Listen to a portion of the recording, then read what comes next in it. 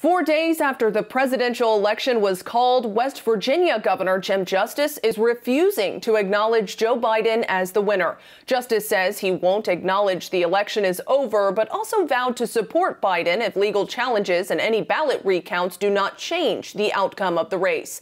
Biden was declared the winner of the presidential election November 7th after flipping Pennsylvania, Michigan, and Wisconsin.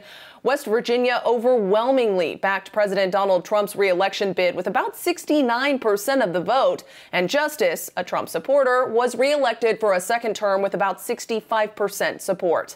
Katie Johnston for KDKA News.